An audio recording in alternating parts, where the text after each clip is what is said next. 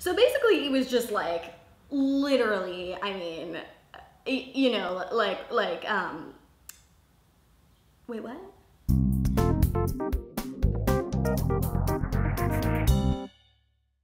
Hey humans, I'm Amanda Montell, and this is The Dirty Word, where sex and language get it on. Today, I thought we would do something a little bit technological. Today, I thought I would play with and review a new language app that I recently discovered and thought was pretty interesting. Just last week, I was introduced to this app called LIkeSo. What the app does, and I quote, is to help people speak articulately, confidently, and without filler words. So those are words including like, literally, I mean, you know, actually, words that people tend to associate with young, inarticulate teenagers.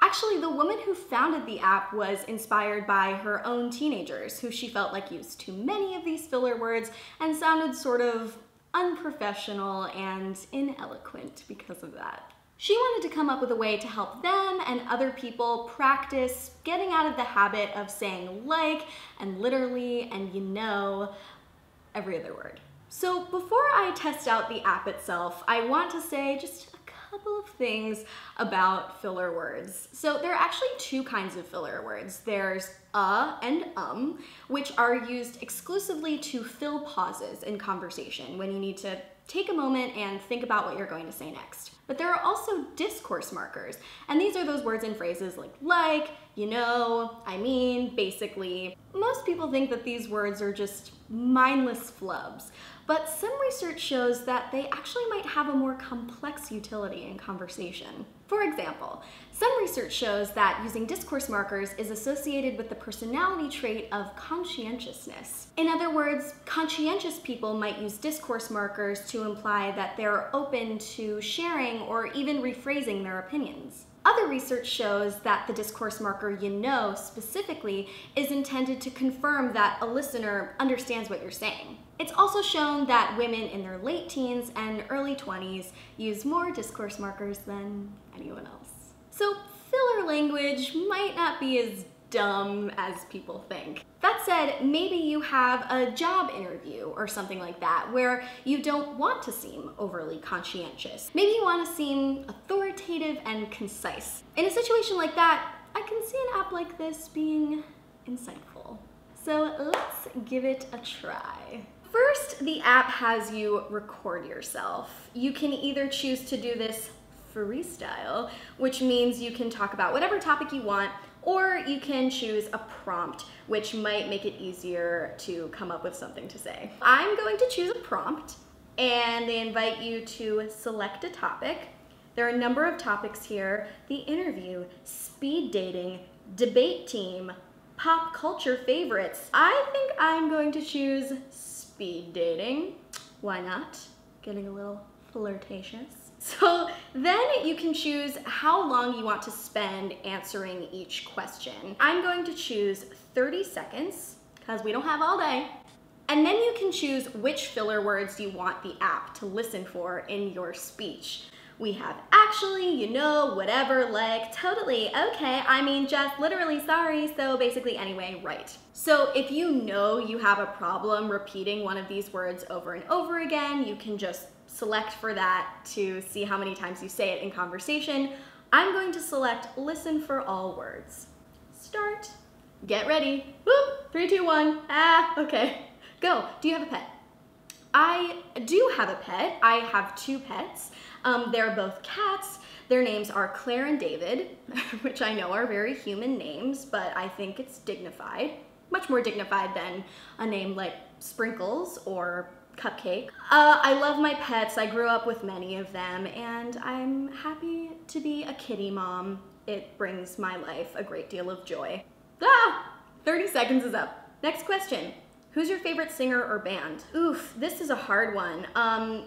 Classic favorites of mine include Band of Horses. I love Death Cab for Cutie. This is getting real personal now. I enjoy a fine Iron and Wine tune now and again. Really melancholy music is my favorite. Just anything that makes me feel forlorn and sad, that's what I go for. Next question, what do you do for fun? God, I really do feel like I'm on a speed date. I'm sweating. I love to learn foreign languages. I really enjoy speaking Italian and learning Italian. I take a weekly private Italian lesson. I really enjoy traveling, which allows me to put those foreign language skills to use. I really like to read. I really like to go vintage shopping. This is like not a flattering dating interview. I sound so lame. And I really like to drink. Next question. I think there are 5 of these. What do you treasure most? Oh gosh, getting deep. I really treasure loyal friends and family. I really treasure my significant other and my cats that I mentioned. Yeah, I really treasure authenticity, just other people who have done me right and who stand by me. I think at the end of your life, if you can look back and say, I loved those people and they loved me, that's what's worth treasuring. Next question. Tell me about your first crush. Oh, saucy. Do I want to mention his name? My first crush was a boy. I'll call him Pete. We met during a community play. He was playing the Beast in a beautiful production of Belle's Christmas, which is the Christmas edition of Beauty and the Beast, and I was playing a pillow. He was like 6 years older than me. I think I was 9 and he was like 15. Really scandalous. I loved him. And we're done.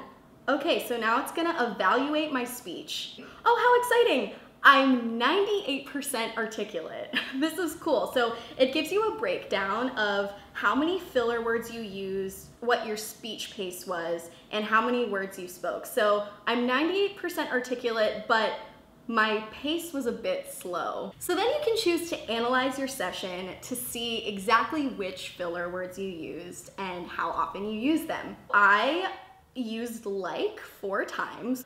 I used so once, just twice, and I used right once. Interesting.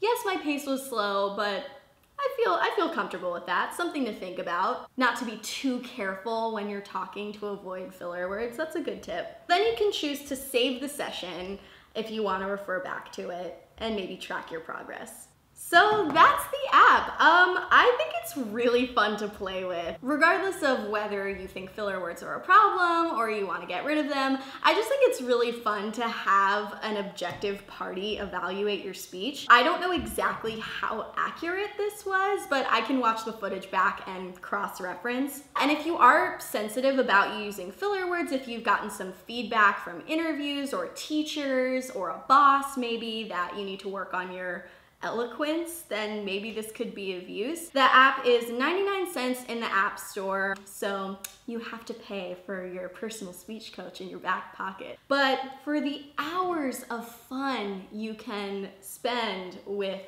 LIkeSo, I think it's worth it. I mean, if you're a nerd like me, if you're just interested in learning about your own speech, I think it's super interesting. Thank you all so much for watching this episode of The Dirty Word, and I want to know your thoughts. Do you want to see more reviews of language technology? I thought this was really fun, so I would love to do more. Let me know your thoughts in the comments below, and remember, stay dirty.